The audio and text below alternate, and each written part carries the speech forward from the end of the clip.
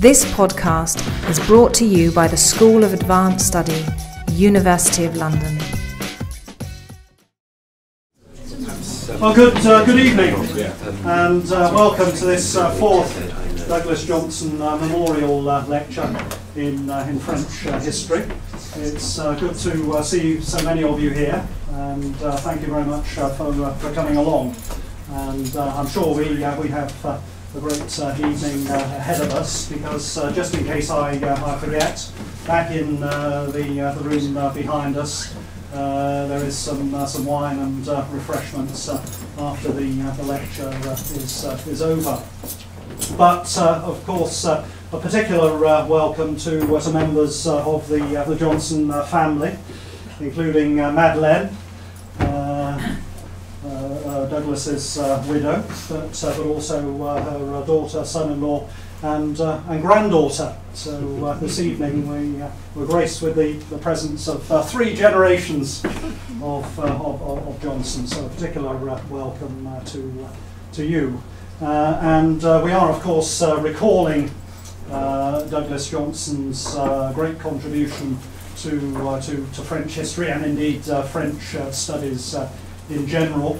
Particularly during the time, the roughly 30 years that he spent as Professor of French History at University College London. And one of the great things about Douglas was that he moved very freely across the Channel between this country and France. And that very much informs the lectures that we've created in his honour. That there should be a cross-channel connection, and of course, as you'll realise, that's going to be very much in evidence this evening. Because one of the things that was said about Douglas was that he sought to explain the French to the English, and vice versa, the English to the French. And of course, that is a theme that's quite topical, literally, at this moment. I'm sure I don't need to go into the goings on at the presidency, or with François Hollande. Yesterday it was quite amusing, wasn't it? He was trying to draw a very clear distinction between croissant on the one hand and croissance on the other, and seeking very much to turn the attention to economics rather than his private life. But the press conference he gave yesterday led the Guardian this morning to say that they do these things differently in France. And of course, for those of us who are interested in studying France, or indeed just appreciating and visiting France, that is one of the great joys of the subject. But this evening, turning to this evening, I'm very pleased to welcome Professor Andrew Knapp, who comes to us from the University of Reading, where he's involved both in French studies and also European studies, and he is a specialist in French politics more generally. But in recent years, he has specialised in the subject that he's going to talk about this evening, namely the impact and effects of bombing in France in the early 1940s, between 1940 and 1945. But of course, he's bringing an English dimension to it, and talking about the subject of bombing and memory, Britain and France, 1940 to 1945. He's written on the subject. We've been pleased to publish an article of his in French history, but I think it was last year a book came out with Claudia Baldini on the subject of Forgotten Blitzes. Sorry. Forgotten Blitzes. Forgotten Blitzes. That's right. Thank you for reminding me. So we very much look forward to hearing him speak on this particular subject this evening. Andrew, thank you very much indeed. Thank you very much.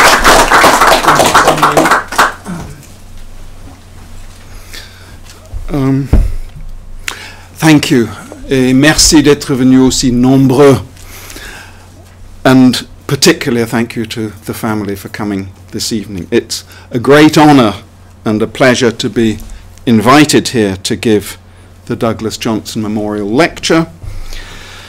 I knew Douglas, no doubt, less well than many of you in this room, but he was our external examiner when I started working at Reading.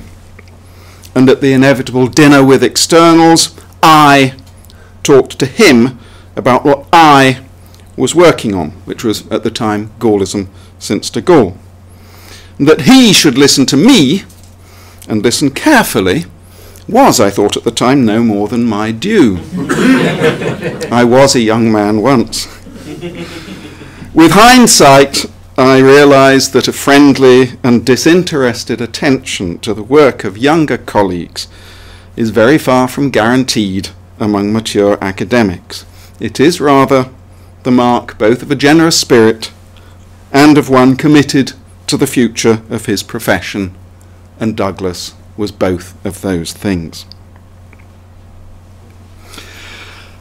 Memory, as Nancy Wood wrote 15 years ago, is decidedly in fashion. Hardly less so now, I think, than when she wrote it then. I recall a colleague from this university a few years ago trying to dismiss it as a bit of a fad. Perhaps, he said in a rather hopeful tone, in a few years the study of memory will have become no more than a memory. And at the time I rather sympathised. Surely, I thought, historians should be finding out what happened rather than how other people try and remember what happened. Well, up to a point. But sooner or later, even the historian who tries to confine himself or herself to what happened is likely to face issues of memory in at least two ways. First, in challenging received interpretations of history, the historian is in the business of changing, of shaping memory. Robert Paxton did that fairly devastatingly with his book on Vichy France in 1972. Second, the historian cannot escape the importance of memory in the making of history. For example, the way we waged World War II was profoundly shaped by memories of how we had waged World War I. Strategic bombing was seen as an acceptable, even as a more humane alternative to what Sir Arthur Harris, who admittedly had a stake in the matter, called finding sufficient morons willing to be sacrificed in a mud war in Flanders. For Germany, the possibility of World War II was shaped by a distorted memory of World War I, of betrayal by the stab in the back.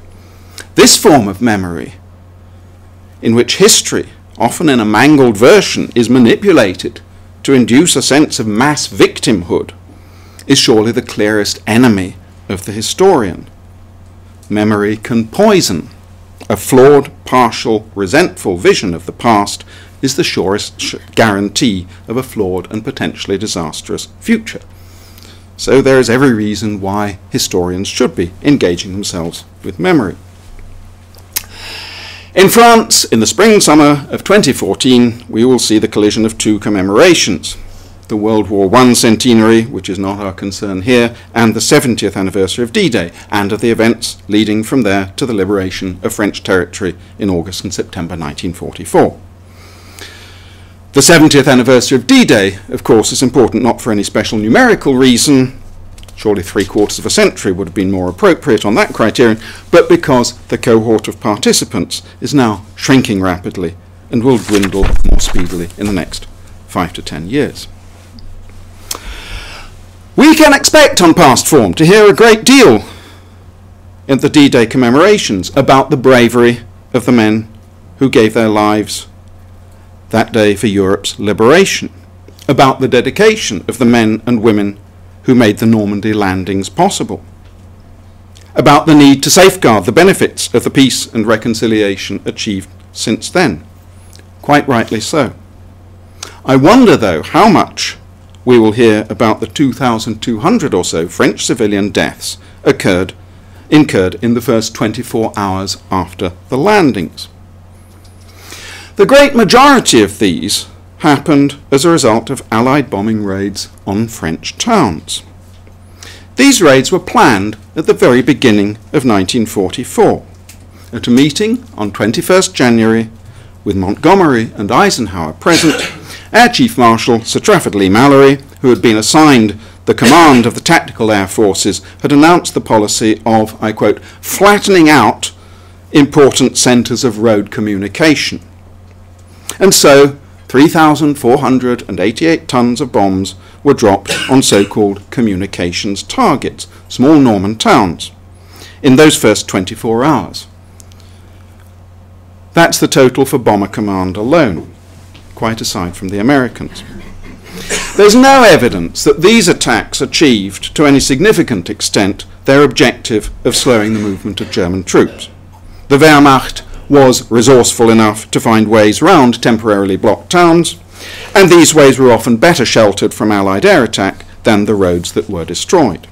Their chief result then was 740 civilian dead in Lisieux, 352 in Saint-Lô, 300 in Vire, 254 in Coutances, 200 for the moment in Caen, 100 in Condé-sur-Noireau, 17 in Pont-l'Évêque, and so on.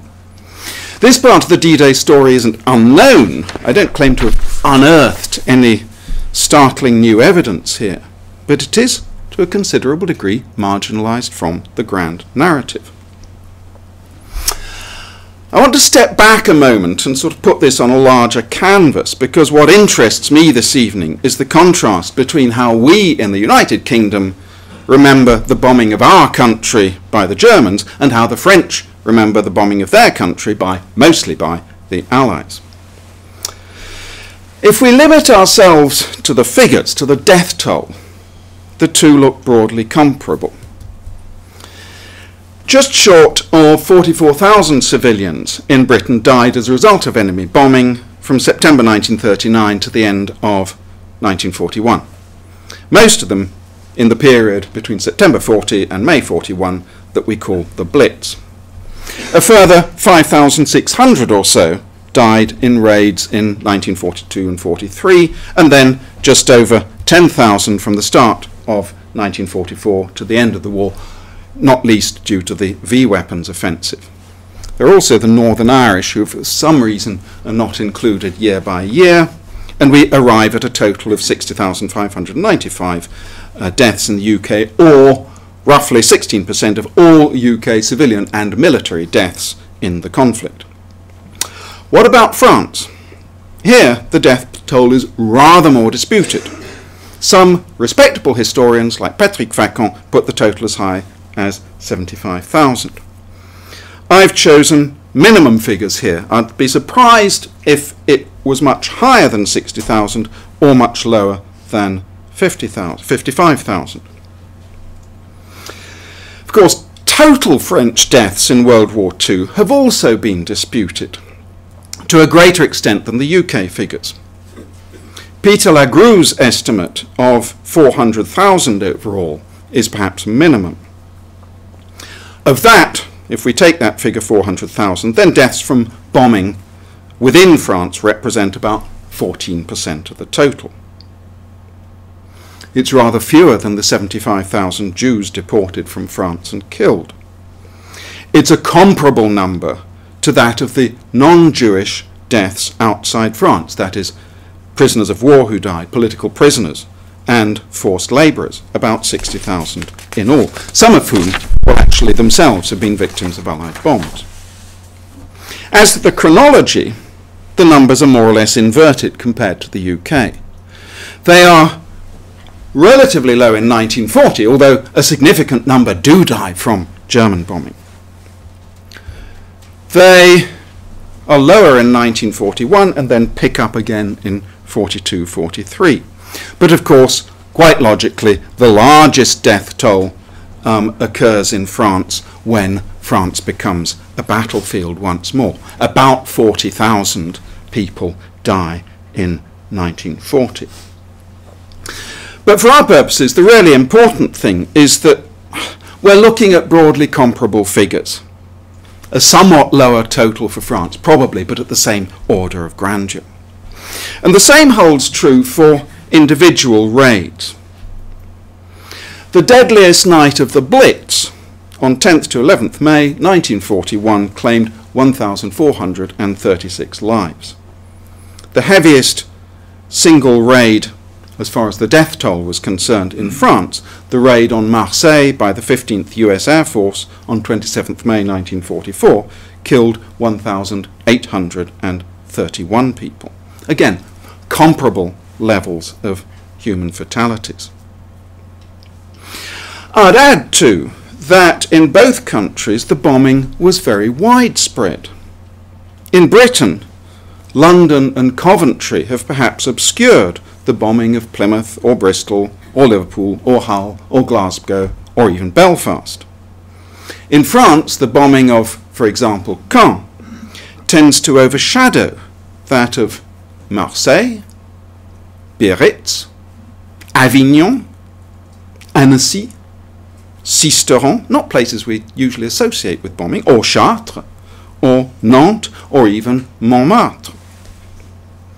The Bomber Command War Diaries, an indispensable source for the RAF offensive, list well over 200 French localities bombed by the RAF, quite aside from those like Toulon, for example, which only received attention from the Americans. Things get really interesting, though, when we look at the tonnage of bombs involved.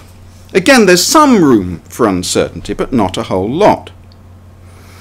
For the UK, I have estimates of between 71,000 tonnes dropped by the Luftwaffe and 76,500. So let's say a round figure of about 75,000 tonnes dropped on the UK. My source for France is the US Strategic Bombing Survey, which gives a figure of 20.6% of the total tonnage dropped by the Allies on Europe. Some versions say 21.8%, but of that order.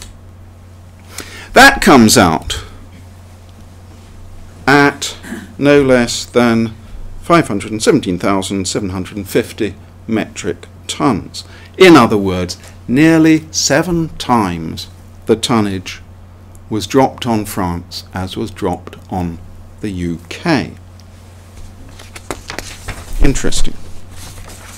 And of course, this had real consequences for the people who were under attack. Now, it's true, a lot of the Allied bombs that hit France, perhaps a quarter of them, were dropped in relatively remote rural locations in the course of so-called crossbow operations against V weapons. If you're going for V weapons, you're going for sites mostly hidden in the countryside, and you're going to damage livestock, you're going to damage land, you're not on the whole going to kill masses of people. But many other bombs, of course, devastate French towns and cities on a scale more comparable with Germany than with the UK. If you think of the images we know of the Blitz, you're always looking at devastated neighbourhoods in cities, which may be badly knocked about, but are very broadly intact.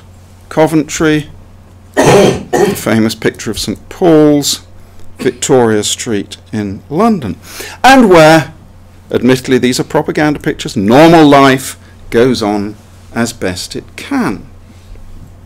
But the most extreme French cases go further than that. Le Havre, for example, in the space of a single week, took 9,750 tons of bombs. That's about 1/8 of the whole UK total in just 1 week in September 44. This is what the start of it looked like. You can see the flares going down on the left, marking the target, and what it looked like about 40 minutes later. This is how the Express, the Daily Express, reported it. And This was the result. Le Havre in January 45, and this was the result. Or consider the fate of the small Norman town of Aulnay-sur-Odon, as recounted by Sir Arthur Harris. On the night of 14th-15th June, 1,168 tons of bombs were dropped on the road junction of Aulnay-sur-Odon, 18 miles south of Bayeux, where Army intelligence reported a concentration of enemy motor transport and troops. The road junction, the village, and anything of military importance which it may have contained were entirely obliterated. This was the result from the air, and this from the ground. There weren't any German troops there, any more than there were German troops in the centre of Le Havre when the RAF bombed it on the 5th of September. So we have broadly comparable sort of raw experiences. The French probably suffered fewer deaths, but they certainly took more bombs and suffered greater levels of destruction. Let me now suggest that the raw memories of a normal air raid, I'm not talking about a firestorm, I'm not talking about Hiroshima or Nagasaki, are rather comparable.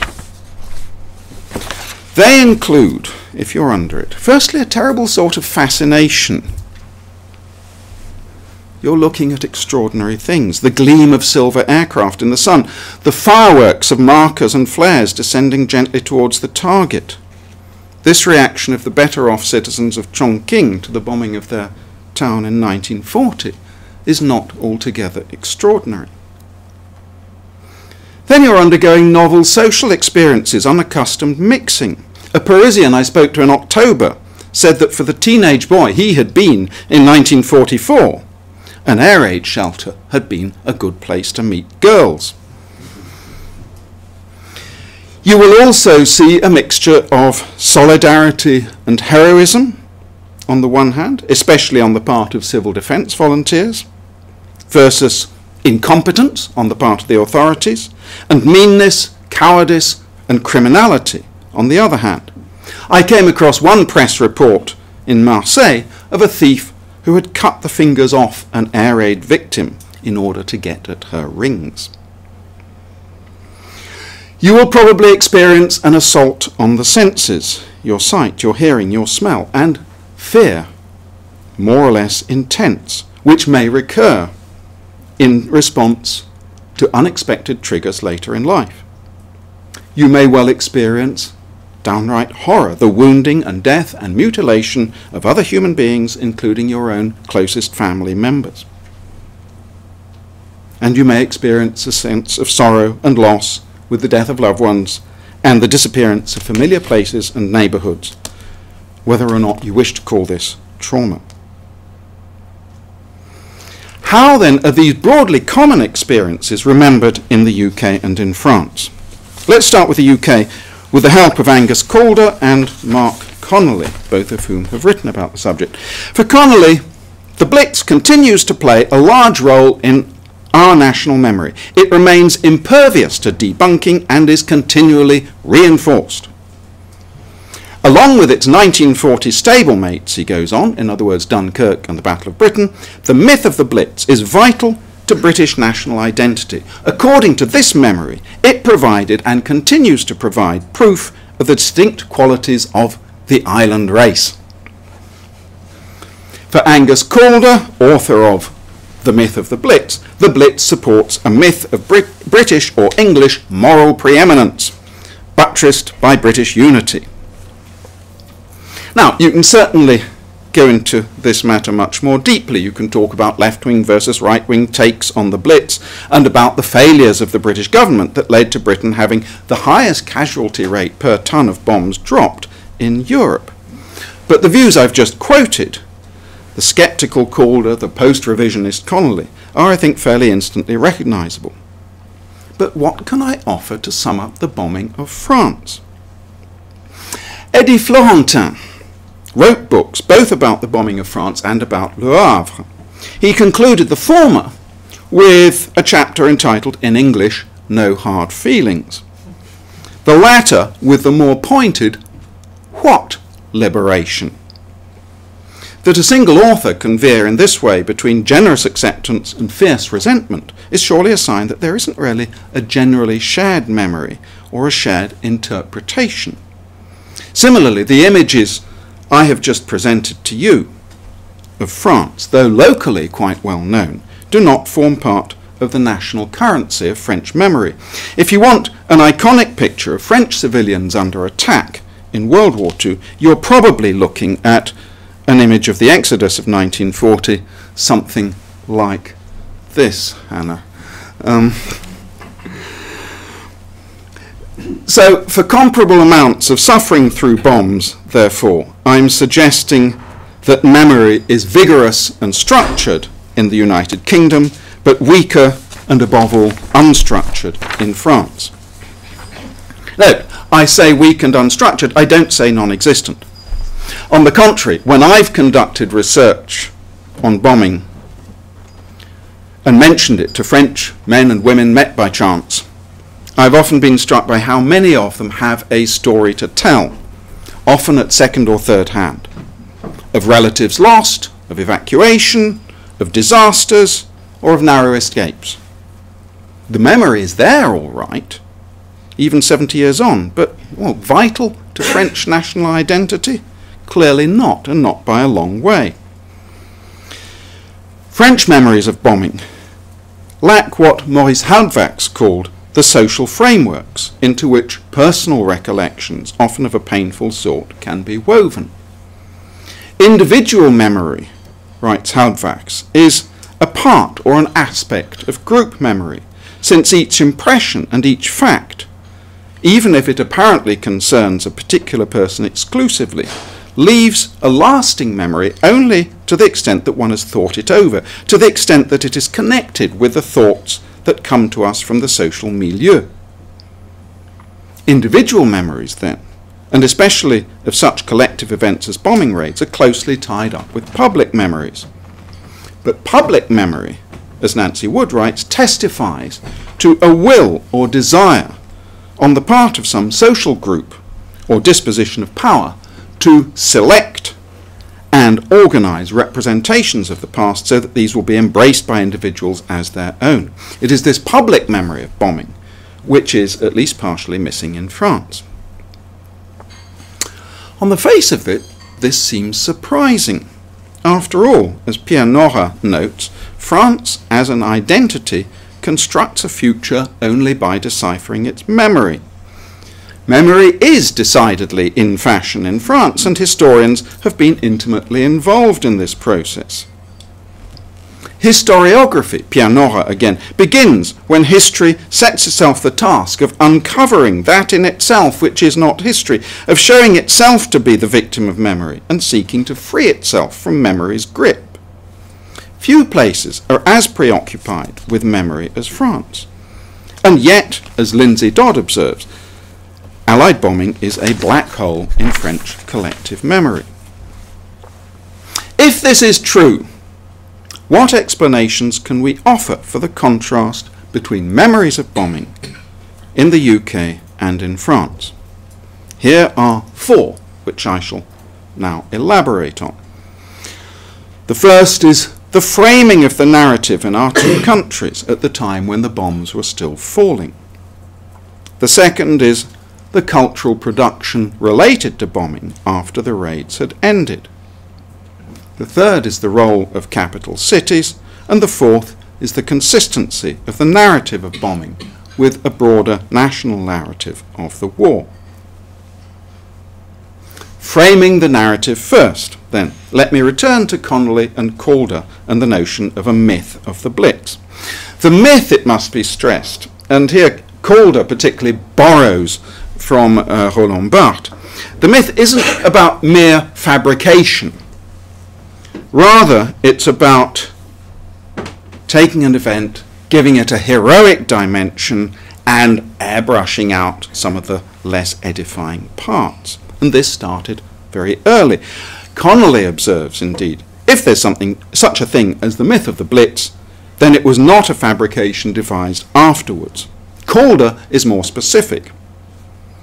Faced in the autumn of 1940 with evidence of widespread panic and looting and depression and antisocial behaviour, the British establishment set about producing the myth. It was developed by, among others, Winston Churchill, Ernest Bevin, J.B. Priestley, the cartoonist David Lowe, the Illustrated Weekly, Picture Post, and of course the BBC. To this illustrious list, one might add, for example, the documentary maker Humphrey Jennings, war artists like David Piper and Henry Moore, photographers like Bill Brandt. An awful lot of very able people were on the case very early. Piper was in Coventry the night after the raid that destroyed the cathedral. This was immensely important, not just for domestic purposes, but also for export to the United States.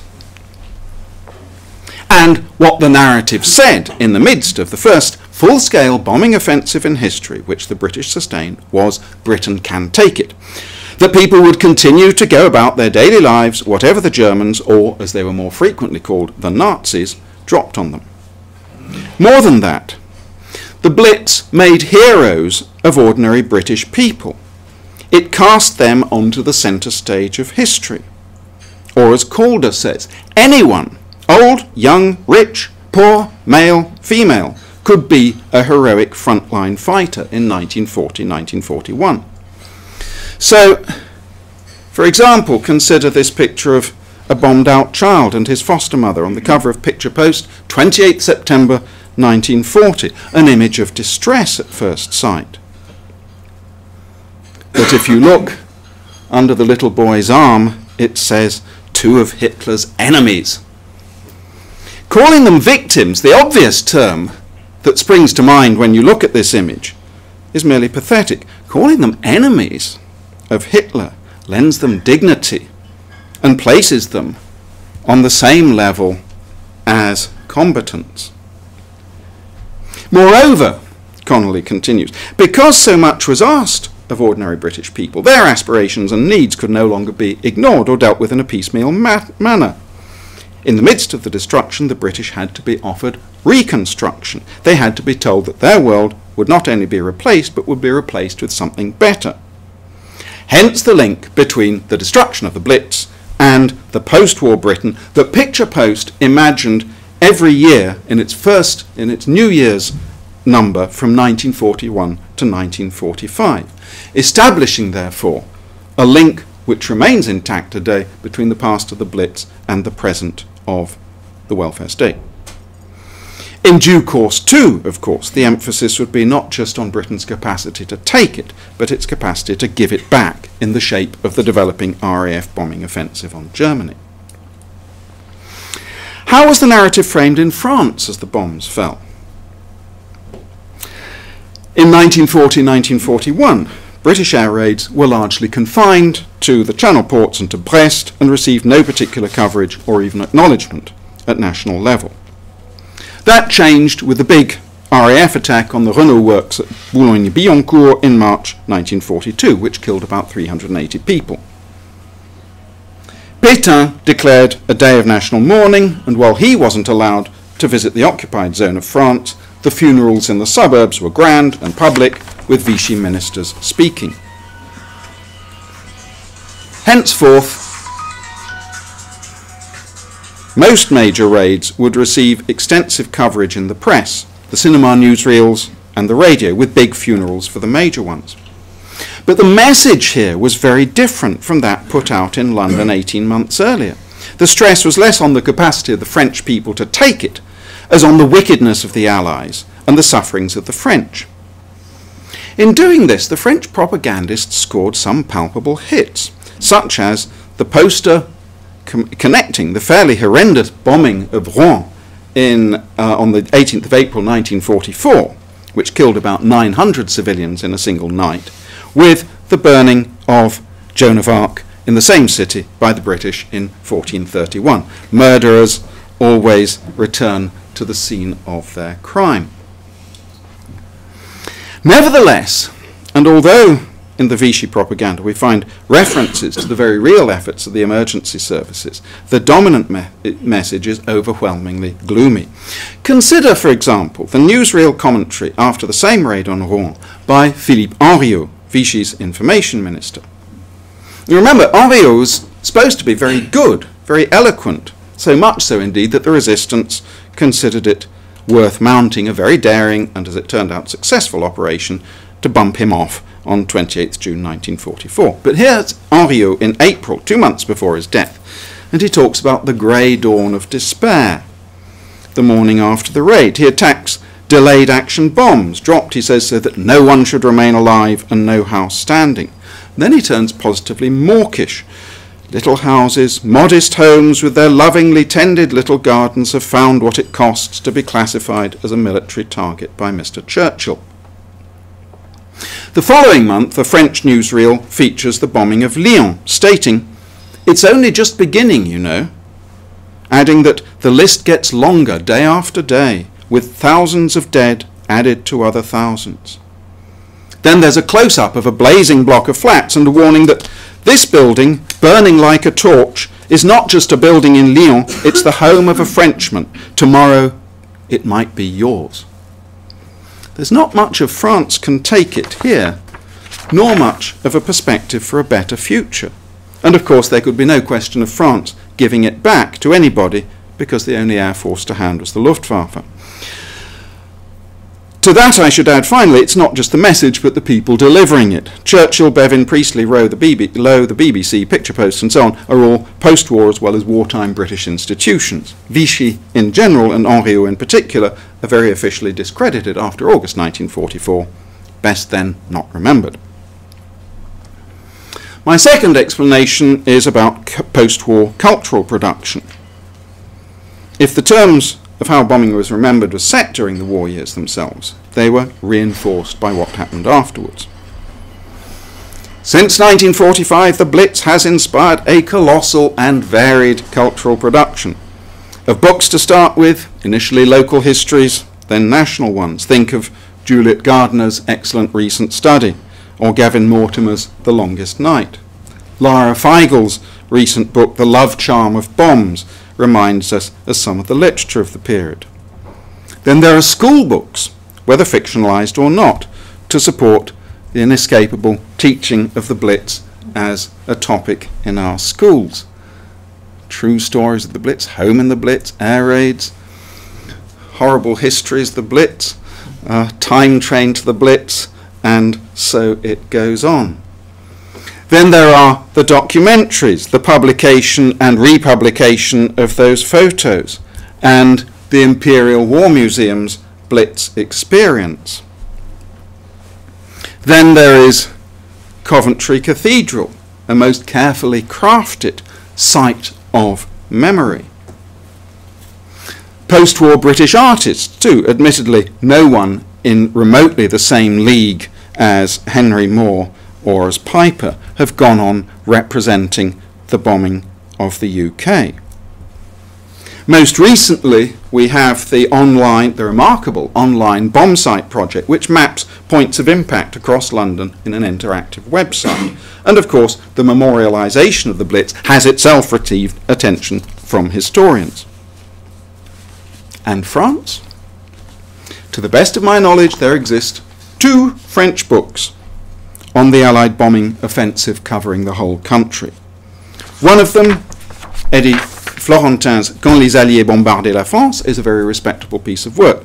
The other appeared with a far-right publishing house, the Édition Nationale. Is the bombing of France dealt with in more general French histories of the dark years? Yes, to some extent. For example, Henri Amouroux's La Grande Histoire des Français sous l'Occupation, or the more recent work by Eric Allary, give it some space. This isn't quite the black hole described by Lindsay Dodd, but if we compare the attention given to the German occupation, or the resistance, or Vichy, or France's role in the Holocaust in the same histories, the disproportion is quite remarkable. Pause for a moment, too, to consider one of the founding texts of France's memory of World War II, de Gaulle's War Memoirs. It contains about 10 pages in the 3 volumes. Incidentally, it is remarkable that on no occasion did de Gaulle say he considered the bombing offensive of sufficient importance to take it up directly with the Allies. He left that to the CFLN's Foreign Affairs spokesman René Massilly. Surely an extreme indication of the old adage that de Gaulle was more concerned with the grandeur of France than with the well-being of the French. I would add that British and American publications also tend, on balance, to marginalise the Allied bombing of France. This is perhaps less true of the military histories, where the transportation plan, that is, the attack on French rail centres which occupied the Allied air forces for much of spring 1944, is invariably covered, not least because it offers a good example of argument about strategy at the highest level. It's also true that William Hitchcock's recent work entitled Liberation, subtitled The Bitter Road to Freedom and covering the whole of Western Europe, begins with the bombing of France. And two works on the liberation of Paris open with the La Chapelle raid on the night of 20th of April. Nevertheless, it's still possible to read accounts of the occupation that don't cover bombing at all. It's still possible to read a book on Franco-British relations in the two world wars that leaves the reader totally unaware of the fact, fairly enormous I would have thought in the context, that the British killed between 30,000 and 40,000 French civilians, many of them, though not all, quite uselessly, in attacks which today might be considered as war crimes. But to return to French books, the paradox is that what is all but absent from the literature at national level is abundant locally and regionally. Since roughly the 1980s, but sometimes earlier, local and regional historians, from the meticulous professionals of the Centre de Recherche d'Histoire Quantitative at Caen, to innumerable amateurs, some of them highly skilled, some frankly a bit nerdy, have produced accounts of the bombing of many French cities. They've also collected large numbers of witness testimonies, going against what Robert Gilday describes as the tendency of French historians to dismiss oral history as partial and partisan. It just doesn't get through, or not sufficiently, to the national level. And this lends a certain parochialism to French memories of bombing, where many believe that theirs is the only locality to have been seriously bombed. At the movies, meanwhile, the only things that Allied aircraft seem to drop on France are supplies or fighters for the resistance, with possibly one exception. The only film, to the best of my knowledge, to deal with Allied bombers over France is La Grande Vadrouille, a comedy dating from 1966, starring Bourvil, Louis de Funès, and our own Terry Thomas, a great favourite shown regularly on French television at Christmas time, but not one, it has to be said, that engages precisely with the issue of bombing. As for documentaries, the first documentary covering the nationwide bombing of France will go out in 2014 on France 3 in May. There are other forms of memorialisation. Plaques to civilian victims have been added to war memorials in towns such as Le Havre. As for the big material sites of memory, there's no bombing equivalent to Oradour-sur-Glane or to Mont-Valérien, or even to the monument at the Drancy internment camp. The Mémorial de Caen integrates that city's destruction into the wider conflict and hosts conferences and has gathered witness accounts from across Normandy. But more broadly, it remains the case that cultural production relating to bombing remains on a far smaller scale than that relating to the Blitz, and it is much more provincial. And this brings me to my third point, the role of capital cities. And I think it's a fairly easy one to grasp. On the British side, as Connolly remarks, what becomes obvious from the visual record and the way it's been used since the war is that London is the city of the Blitz. St. Paul's Cathedral, shrouded in smoke, dominates the memory just as it once dominated the London skyline. Or again, London set the standard for the rest of the country during the war. The way the London Blitz was reported and interpreted ensured that other British cities had to react with equal fortitude, resolution and courage. The highly controlled presentation of London meant a behavioural norm had been established by the autumn of 1940 that demanded emulation by others. One might add that just under half of all British victims of bombing were Londoners. If the capital city has no right to a monopoly of memories of World War II bombing in the UK, it has the right to a very large slice. Now, imagine for a moment how different France's memory might have been if the Allies, instead of undertaking raids on the industrial and transport targets of the Paris suburbs, with part of the load sometimes spilling over into the capital itself, for example in Montmartre, had been stupid enough to start a full-scale offensive against Paris. Of course they didn't, and we should all be very thankful for it. Parisians were able to watch and applaud as the bombers went for Billancourt in 1942, though the bombers came uncomfortably close in later raids. But what if 30,000 Parisians had died? Even more than London, Paris is a cultural capital. It's hard to imagine their deaths going down as a relatively minor event of the occupation or escaping the national memory. My final point concerns the consistency of the narrative of bombing with a broader national narrative of the war, and this is absolutely crucial. Relatively speaking, and despite the left-wing and right-wing takes on the war, the British narrative of World War II is relatively unified, and the Blitz sits in the middle of it, even becoming, as Lucy Noakes observes, the central event in the public memory of the war. It's easy to see why. The chronology helps for a start. September 1940 to May 1941 was the period when the British Empire stood alone against Nazi Germany. And then the Blitz is an easily understood, dramatic story that does not require much expert knowledge of military, diplomatic or political history. As Connolly observes, the Blitz feels like a film. It has a great script. A small gang of fiercely independent people refuse to cave in to the bad guys, and you can write the rest of the script yourselves. All of this, of course, has a bit of a downside too. As Calder observes, the British have never seen their own Blitz as one example of a widespread 20th century phenomenon. Perhaps they should. Contrast, though, this picture of coherence with the place of bombing in the French narrative of World War II. Well, for a start, is there a French narrative of World War II?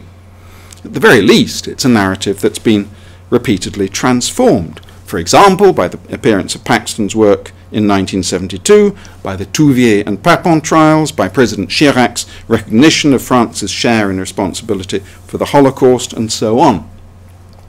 As Olivier Viviorca eloquently writes, in a study commissioned, interestingly enough, by the Direction de la Mémoire et du Patrimoine du Ministère de la Défense, France still suffers and will continue to suffer from a divided memory of the war years, because what happened to different groups of French people was so different, but also because different groups organised and lobbied for special recognition, often with financial benefits attached and often at the expense of others. Within this still unstable hierarchy of groups, as Dodd observes, French civilians who didn't participate in resistance activities have been ascribed a low moral authority. They waited, they stood by, some even profited. Now, fragmented the French narrative may be, but it isn't impossibly scattered. As Dodd notes, the powerful filters of resistance and collaboration through which all history of the dark years must pass were activated from 1944. And whatever the variation between them, this duality has been a constant that is very difficult to get away from. And of course the Allied bombing of France doesn't fit into it at all. Who are the good guys in this story? Are they the ones who promise to liberate you but who for the moment are dropping bombs on you? Or are they the ones who are trying in an often difficult context to organise some form of civil defence, but who spend a lot of the rest of their time sending Jews to their deaths or organising the arrest and torture of resistance suspects? You can understand, in a way, in the already tortured and tortuous realm of French World War II memories, this might seem a complication too far.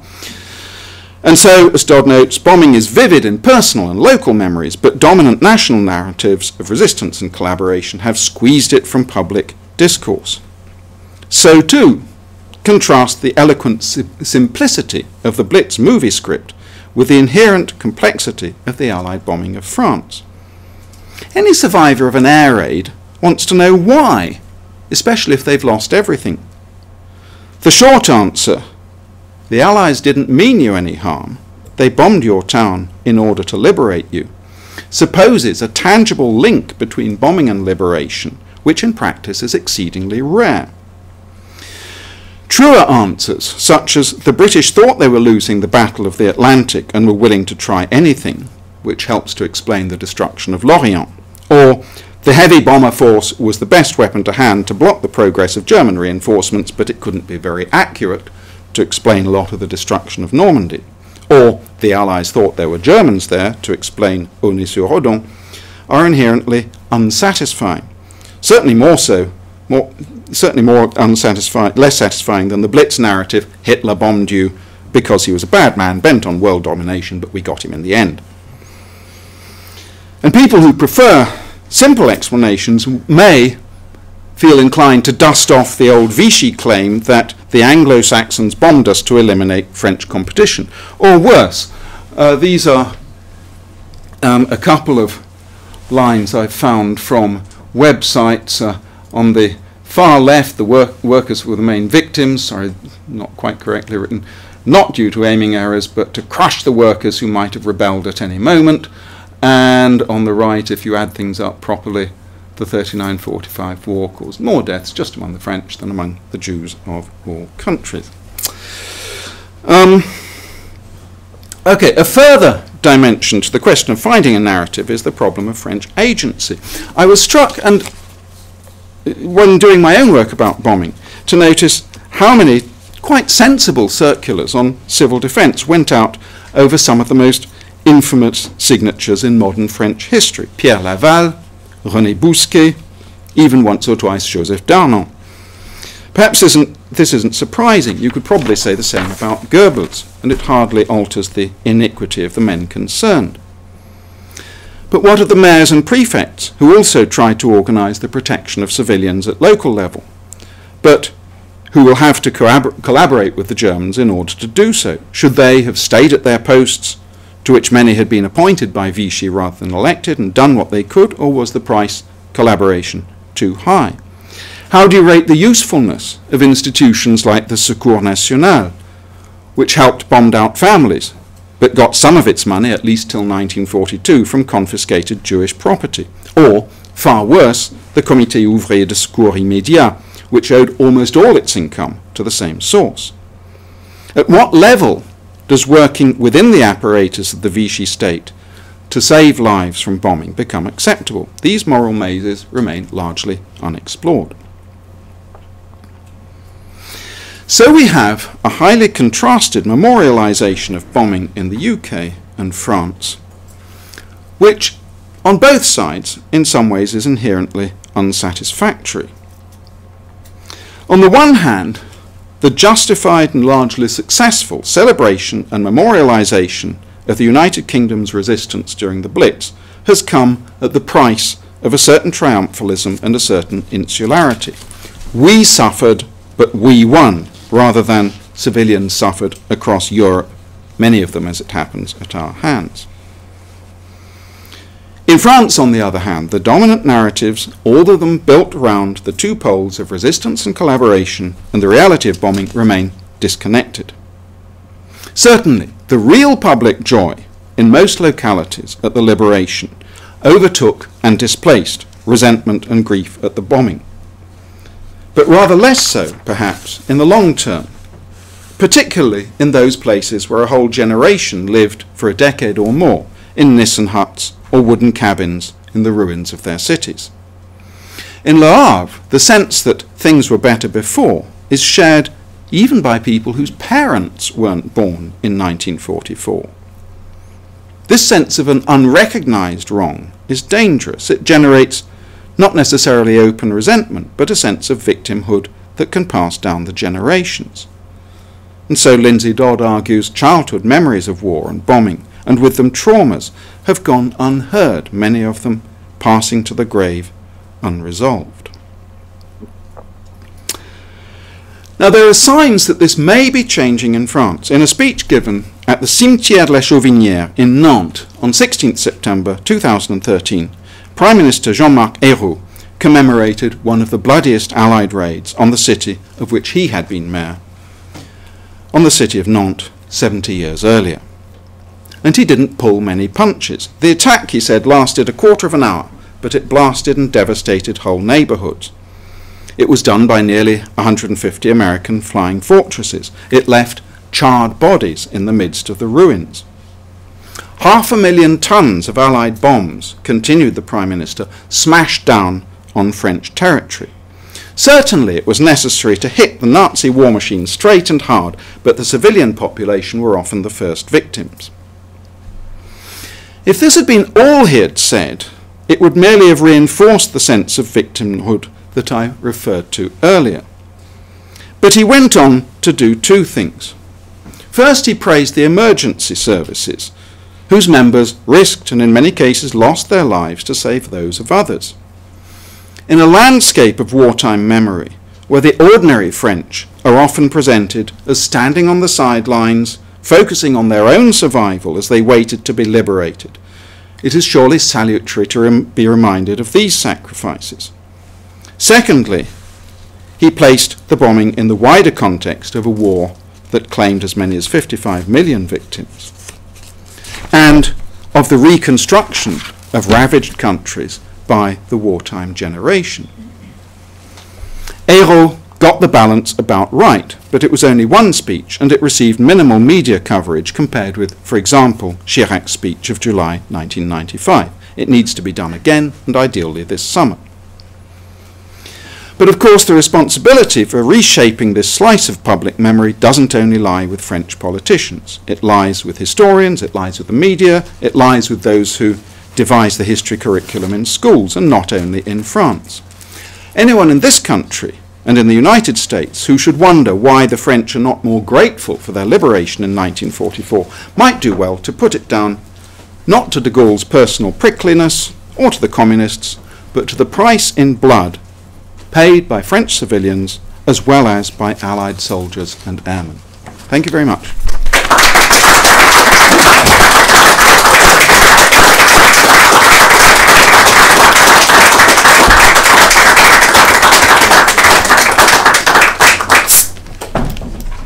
Well, thank you very much indeed, Andrew, for that splendid lecture, which drew a tremendous contrast between a forgotten Blitz on the one hand and a very well remembered Blitz on the other.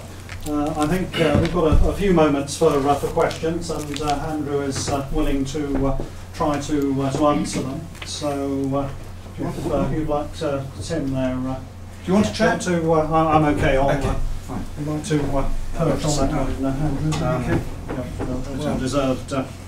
Well-deserved rest. Thank you. Thanks. Right. Thanks very much for that.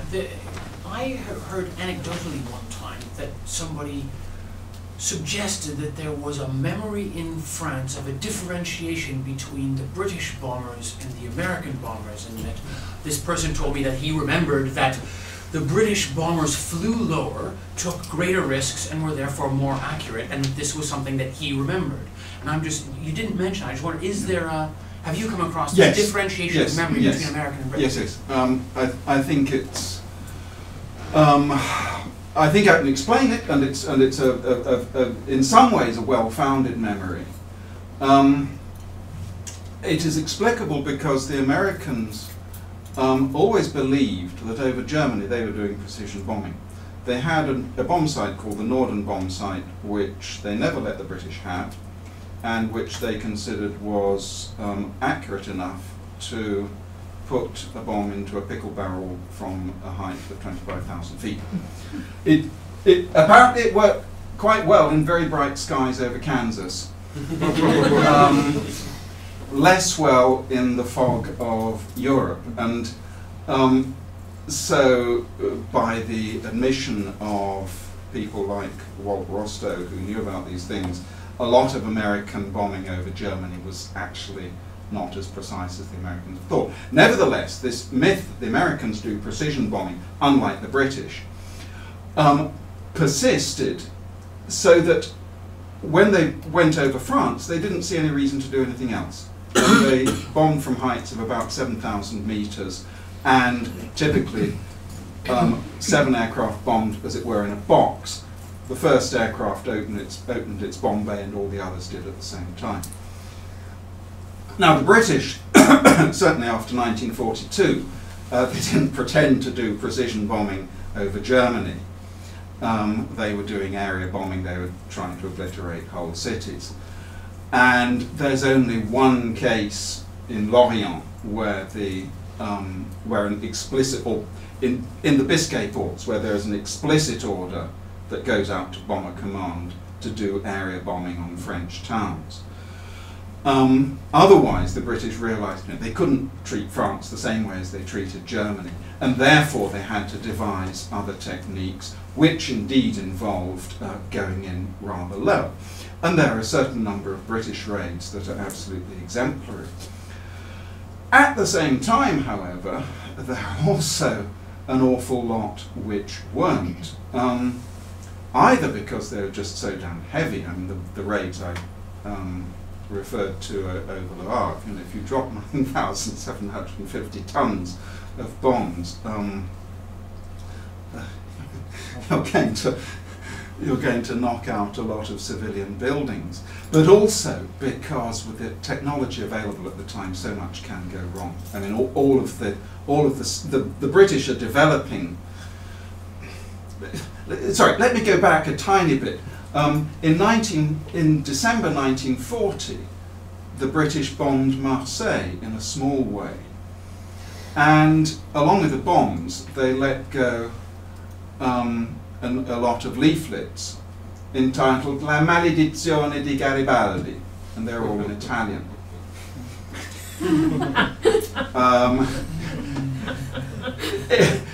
The British, the small force involved, I think, clearly thought they were bombing Genoa, and the then free zone was off limits to the RAF until November 42, and the British government actually put its hand up and said this was a mistake, and by the beginning of 43 they'd paid over some compensation to France, and of course by the beginning of 43 they could start bombing at the south of France again because it was no longer the free zone. But that gives you an idea of the accuracy of the RAF early in the war. And so they're constantly developing, better navigational tools. By 1941, 1942, 1943, that wouldn't have been possible. But still, these tools can go wrong. There's any number of ways that you can get it wrong, and then if you put your markers down in the wrong place, then you're no better than the Americans or possibly worse. So that the case of Royan, for example, where they're going for the marshalling yards but actually hit quite a lot of the main city of Royan, or a place called Bruges near Rennes, where there's a depot nearby, a military depot nearby that the RAF are going for, but they miss it by a mile or so and obliterate a French village. And these are quite common. I have not done, perhaps I should try sometime, I have not attempted a calculation of did the Brits kill more people than the Americans. I would say they probably did. There are also other variables that intervene. For example, if you take two sort of classic raids by the Americans, which killed a lot of people, they're both daytime raids, of course. The Americans bomb in the daytime, the British bomb at night. The Americans, therefore, are more likely to bomb when people are in the streets. And in both Nantes and Marseille, where over 1,000 people get killed, they're both places that have received a lot of alerts.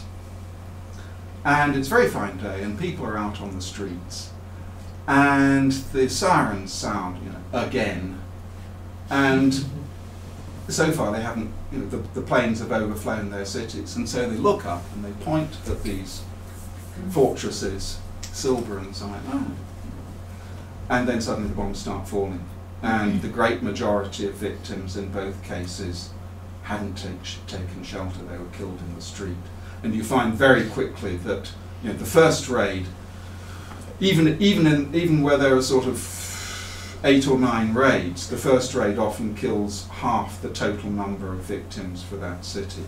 So, another reason why the Americans killed a lot of people in certain raids is simply those conditions. They're bombing daylight. But yes, the reputation, absolutely there. Sorry, come back to you. Sorry, just a very quick question. I was very taken by the table at the very beginning of your lecture where you compared the bombings in different countries. But the tonnage or the no. It was the number of civilian deaths. Yeah. Now, one thing I did notice was you hadn't adjusted for relative population size. So the question becomes, does it make a difference, the fact that a smaller percentage of the population was killed in France compared with Britain in terms of the development of a national cultural consciousness relating to bombing? No, not the tons before. Sorry, deaths. I mean, you made the point that basically the same number of people die in both places, but relatively that's not the case, presumably. Presumably the population of France is much higher than the UK. No. Is it the same? The population of the UK is a bit higher by this stage, but I mean we're about 40 million in France, although possibly rather fewer because an awful lot of them are in Germany at the time.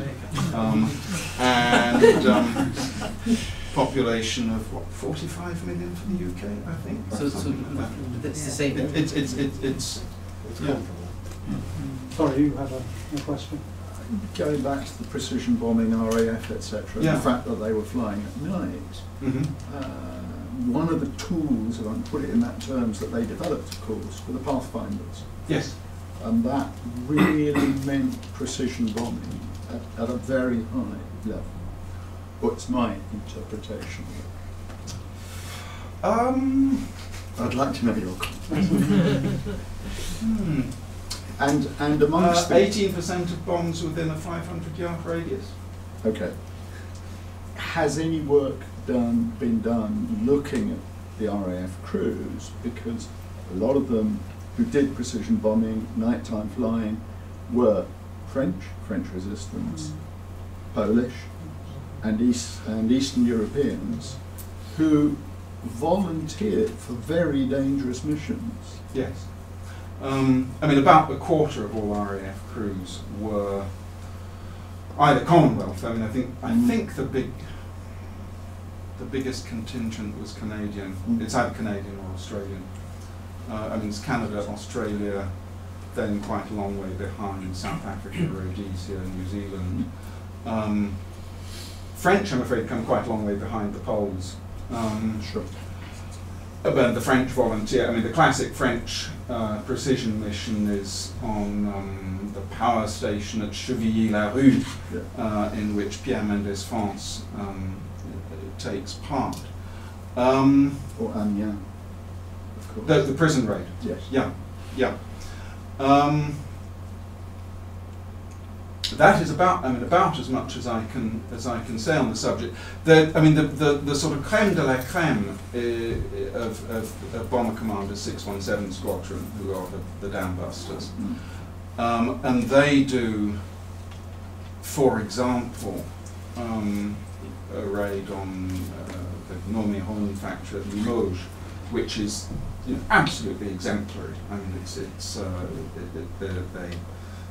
Leonard Cheshire flies over the factory several times to make sure that the workers get out in time, and then he drops his marker from a height of about 100 feet, and then the others weigh in with equal precision. But that is extraordinarily impressive. But things like the raids on the Havre or the raid on La Chapelle, or most of the raids on the rail marshalling yards, just can't get to that level of precision, and particularly the rail raids, of course.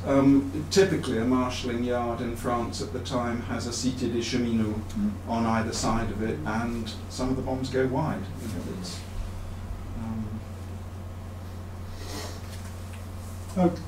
Okay, the final question, then I think we'll... not so much a question, a comment. My father worked in operational research for Bomber Command and flew as a civilian because they had to be not subject to military discipline so that they could criticise the so you worked with Solly Zuckerman? Yeah. Yeah. And he flew with some of the bombing crews to observe, or rather with the reconnaissance crews to observe afterwards how precise the bombing had been. He talked about it very little. So although I kind of knew this as a bit of my family kind of mythology, but what he did say led me to suppose that he thought they did their best, but their best was really not very good at all. And he knew they were trying to, you know, hit the marshalling yards, but his observations and the kind of memories that he had out of that period suggested that he didn't think that all their work had been very successful in in hitting the targets they really wanted to hit. Yeah, I mean the fundamental problem is, Harris said the heavy bomber is a first-class strategic weapon. It is a fifth-rate tactical weapon. That basically they're using a tool which was, whatever you think of area bombing, RAF Bomber Command was quite good at doing that. Yeah. For a job that it really hadn't been intended to, and that Harris indeed didn't like doing very much, not especially for moral reasons, but because he didn't think it was the best way to set about defeating the Germans. Sorry, two other points related to that. One about Pathfinders. An interesting point about Pathfinders is that they also give the people under the bombs a bit of time to take shelter, because if you see those markers coming down, you know that it's for you, in a way that people standing in the street don't necessarily know when you have aircraft flying over you. Secondly, Harris, to put in a good word for Harris, in October 1944 launched a fund within Bomber Command, and he invited crews to contribute up to £1 each for the relief of French children, either whose parents had been shot for helping Allied airmen, or more generally who had been orphaned by the war, and by Allied bombing, sorry, and it collected, I think, about 12,000 quid, which translated into about 2.5 million francs, which was transferred to the Health Ministry and gratefully received. Well, I think that notion of entente cordiale is probably a good one on which to conclude. I omitted to mention at the beginning that this lecture is being sponsored by the Association for the Study of Modern and Contemporary France, as well as the Society for the Study of French History. And I mention that now because, in fact, you might have noticed a machine playing away there, recording the lecture, which, if you want to hear it again or recommend it to your friends, will be available on the Society for the Study of French History website as a podcast in due course, and I shall certainly be listening in when it's available. And I'm sure you'd like to join me in once again thanking Andrew.